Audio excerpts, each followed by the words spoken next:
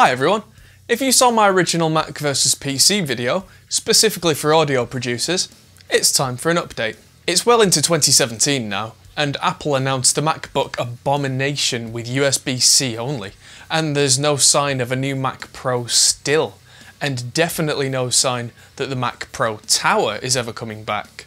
So, no Mac Pro Tower since 2012, and that was made with NeOLem and Westmere chips. These were the first generation equivalents of the original i5 and i7. Something you have to be clear on here is that Intel have been using the i3, 5 and 7 names for years now, updating along the way to the point where the newest ones are many times more powerful than the originals, and yet they still tend to use the same names. So we're now on the 7th generation. They put a 7 in front of the part numbers for all the KB Lake processors, which is the most recent version.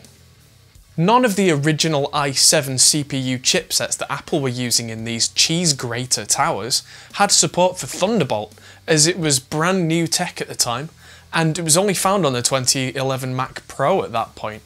It's taken this long for Thunderbolt to be commonplace anyway.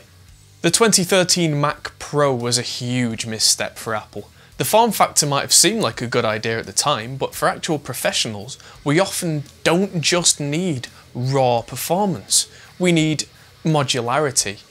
That's why the older Mac Pro worked so well.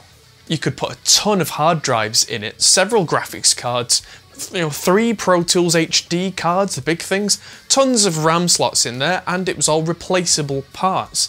Yeah, you could add everything to the back of the trash can Mac, but it becomes a mess of wires. Separate devices need separate power bricks with wall warts and all that kind of mess, and it can become a rat's nest of expensive tech quickly.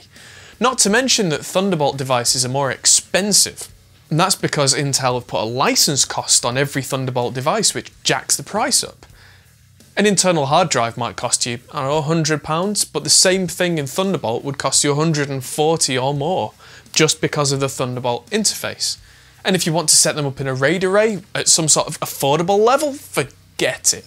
And it was all in one box. It was a heavy box, but a single one nonetheless. You could plug in a screen, keyboard and mouse, and have a full Pro Tools rig ready to go. And you just plug in your HD cards, click, click, click, you're off.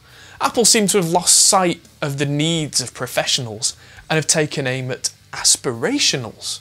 My point is only made worse by the latest MacBook Pro. It's an absolute joke of a laptop. It has 4 USB-C ports, a standard that's not widely available yet, and a headphone port.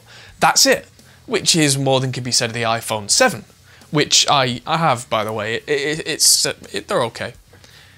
It looks like a nice machine, the laptop, but the Pro tag is misleading. It's designed to be thin, not fast, and as a result, it gets very hot when it's doing any kind of heavy workload, and in turn it thermal throttles, which means it's too hot so it actually slows down.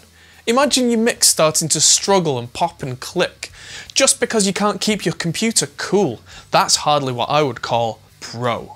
The website Pro Tools Expert have polled their users, and over 50% of them in this poll said that they're planning to move away from Apple. Truth is, they were fantastic at making audio machines, but that's the thing, they were.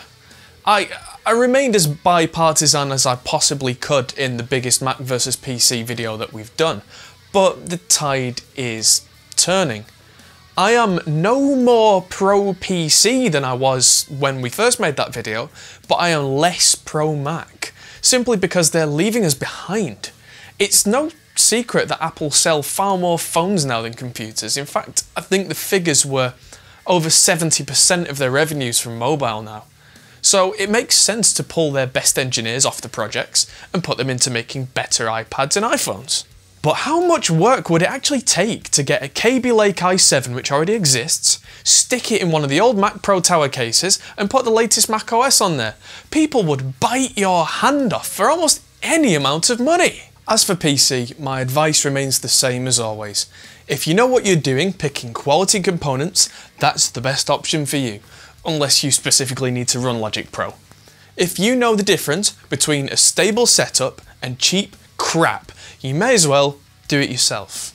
That's something Apple always had going for them in the computer stakes. They usually picked good components and stable designs and made good drivers for those set components, where PCs were the Wild West. You could get both good and bad. So where maybe Apple computers were 95% stable, but on average PCs were 50-50, people don't understand that a PC is not a thing, it's an abstract concept, and a well-made one will be as good or better than an Apple device, but a crap one will always be a crap one, and if you don't know the difference, it will tarnish the reputation of the good ones.